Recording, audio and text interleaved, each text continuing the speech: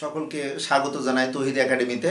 আজকে আমি তোমাদের সামনে সাধারণ গণিতের জ্যামিতি অংশ অর্থাৎ একদম লাস্টের অধ্যায় 15 অধ্যায় থেকে তোমাদের একটি সাজেশন আপলোড করার চেষ্টা করব। যারা এই মুহূর্তে ক্লাসগুলো দেখছো তাদের বলবো যে তোমরা সুস্থ থেকো, ভালো থেকো এবং ভালোভাবে পড়াশোনা করো, নিজের প্রতি যত্ন নিও। তোমরা জ্যামিতি নিয়ে অনেক সময় অনেক দুশ্চিন্তার মাঝে থাকো যে সম্পূর্ণ বইয়ে এত পরিমাণ জ্যামিতি আছে, এই জ্যামিতিগুলো কিভাবে তোমরা প্র্যাকটিস করবা, বা জ্যামিতিগুলো সাধারণত দেখা যায় যে তোমরা মুখস্থ করার মতোই প্র্যাকটিস করো। কিন্তু বলবো সৃজনশীলে আসলে জ্যামিতিতে প্র্যাকটিস করতে হবে বেশি বেশি করে, বোর্ডের প্রশ্ন ভালো করে দেখতে হবে, টেস্ট পেপার বারবার তোমাদের প্র্যাকটিস করা লাগবে। সর্বোপরি বলবো যে জ্যামিতিতে তোমাদের যদি বেসিক ধারণাটা খুব ভালো থাকে সেই ক্ষেত্রে তোমাদের কোনো সমস্যা হওয়ার কারণ নেই। আমি আজকে মূলত যে 15 অধ্যায় যে ক্ষেত্রফল সংক্রান্ত যে উপপাদ্য ও সম্পাদ্য আছে, এখান থেকে শুধু উপপাদ্যগুলো একটু আলোচনা করার চেষ্টা করব। 15 অধ্যায়টা তোমরা জানো যে এটি মূলতই পিথাগোরাসের উপপাদ্য সংক্রান্ত তোমাদের উপপাদ্য। কিন্তু তোমরা যদি দেখো তোমাদের মেন বইটিতে ষষ্ঠ অধ্যায় থেকে শুরু করে জ্যামিতি যে শুরু হলো, এই 5টি অধ্যায় অর্থাৎ ষষ্ঠ, সপ্তম, অষ্টম, চতুর্দশ, পঞ্চদশ, এই 5টি অধ্যায় থেকে টোটাল উপপাদ্য কিন্তু আছে 39টি। আজকে আমি শেষ মুহূর্তে এই 36, 37, 38, 39 এই 4টি উপপাদ্য নিয়ে একটু আলোচনা করব।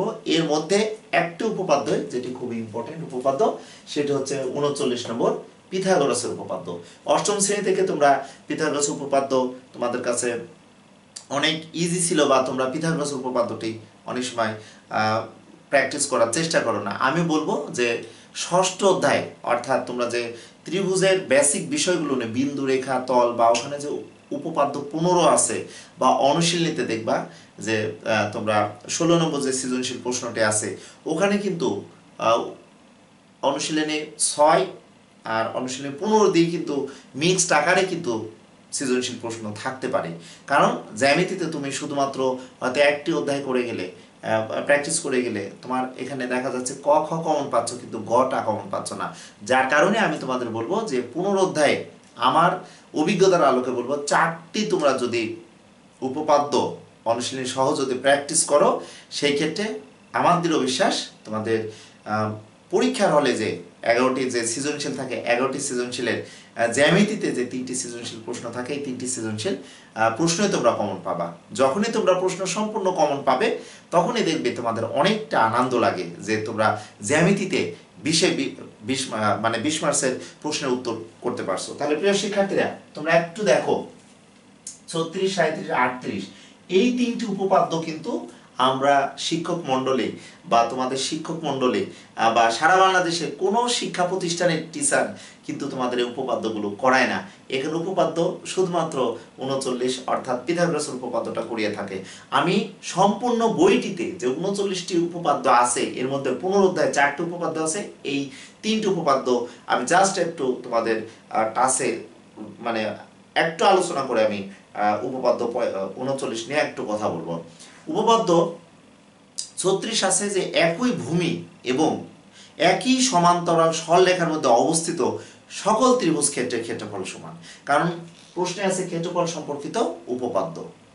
উপপাদ্য 37 আছে একটি ত্রিভুজ ও একটি সামান্তরিক যদি একই ভূমি এবং একই সমান্তরাল সরলরেখার মধ্যে অবস্থান করে, তাহলে ত্রিভুজ ক্ষেত্রের ক্ষেত্রফল হবে সামান্তরিক ক্ষেত্রফলের অর্ধেক। বা একই ভূমি এবং একই সমান্তরাল সরলরেখার মধ্যে অবস্থিত সকল সামান্তরিক ক্ষেত্রের ক্ষেত্রফল সমান। এটি কিন্তু 38 নম্বর উপপাদ্যের সাধারণ নির্বাচন আমি বললাম। তোমরা যদি এই উপপাদ্যগুলোর বেসিক বিষয়টা জানো, তাহলে দেখবে যে তোমরা সায়েন্সের স্টুডেন্ট হিসেবে হও না কেন, আর্টস বা কমার্সের স্টুডেন্ট হও না কেন, তোমাদের কাছে জ্যামিতি ভীতি থাকবে না। আর পিথাগোরাসের উপপাদ্য তো তোমরা জানোই, এখানে কিন্তু বিপরীত উপপাদ্য নাই, শুধু 15 অধ্যায়ে আছে পিথাগোরাসের উপপাদ্য। তোমরা দেখে আসলে ভয় পেতে পারো যে এটা আবার ক্ষেত্রফল সংক্রান্ত উপপাদ্য। পিথাগোরাসের উপপাদ্য তোমার ইচ্ছা মতো সদৃশকোণী ত্রিভুজ দিয়ে প্রমাণ করতে পারো, এবং ক্লাস 8-এ যে ট্রাপিজিয়াম দিয়ে তোমরা প্রমাণ করে এসেছো ওটা দিয়েও করতে পারো। তবে 15 অধ্যায় এই পিথাগোরাসের উপপাদ্যটা ক্ষেত্রফল সংক্রান্ত উপপাদ্য নিয়ে তোমরা আসলে অনীহা প্রকাশ করো।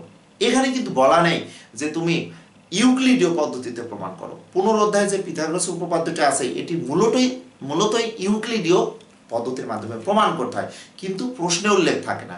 তোমাকে দিয়ে দেয় একটা সমকোণী ত্রিভুজ চিত্র দিয়ে দিল উদ্দীপক থেকে, দিয়ে বললো প্রমাণ করো যে ab স্কয়ার সমান ac square plus bc square হতে পারে। ওকে, তাহলে এখানে একটি উপপাদ্য তোমাদের প্র্যাকটিস করা লাগবে। এবং অনুশীলনী পুনরুদ্ধায় তোমরা দেখবে যে ম্যাক্সিমাম পরীক্ষায়, টেস্ট পরীক্ষা বলো, বোর্ড পরীক্ষা বলো, এখান থেকে কিন্তু এমসিকিউ থাকে।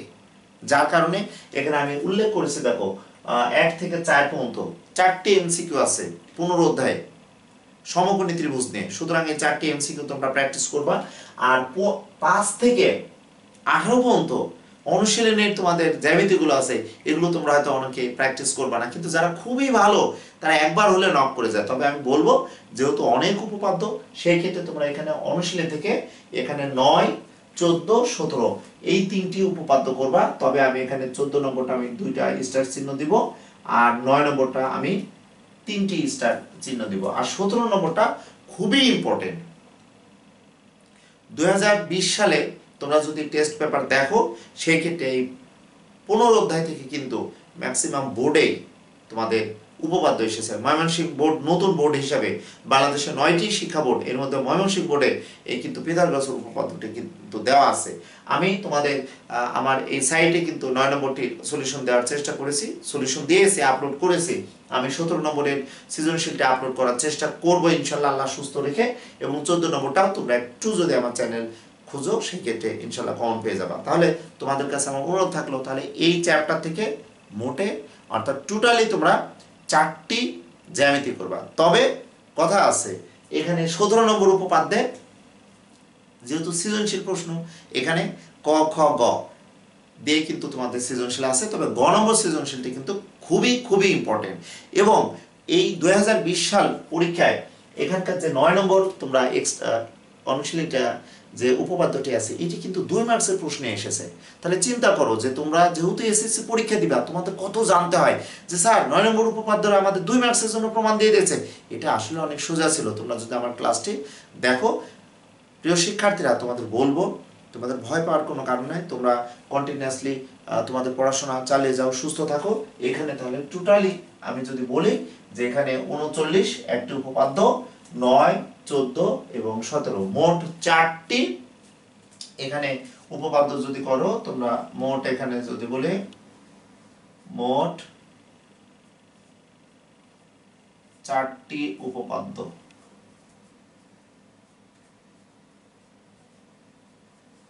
তোমরা যদি করো তাহলে আমার এই ক্লাসের সাজেশন মূলক যে ক্লাসটি, এটি কিন্তু ক্লিয়ার হয়ে যাবে। ওকে, তাহলে প্রিয় শিক্ষার্থীরা, এই 15 নম্বর উপপাদ্যটা 6ষ্ঠ অধ্যায়ের সাথে কিন্তু মিক্সড আকারে আসে। তোমাদের অনুরোধ করব পুনরুদ্ধায় এই 4টি উপপাদ্য তোমরা, অর্থাৎ উপপাদ্য সহ এখানে 4টি উপপাদ্য বলতে এখানে 1, 2, 3 আর যেটি লাল অর্থাৎ লাল কালি দিয়ে যেগুলো দাগানো আছে, এগুলো তোমরা করবে। তারপরেও আমি একটু এখানে হাইলাইট করে দিই, 39, এখানে 9, 14 আর 17। নইলে তোমরা অনেক সময় তো মনে করতে পারো যে 4টি উপপাদ্য।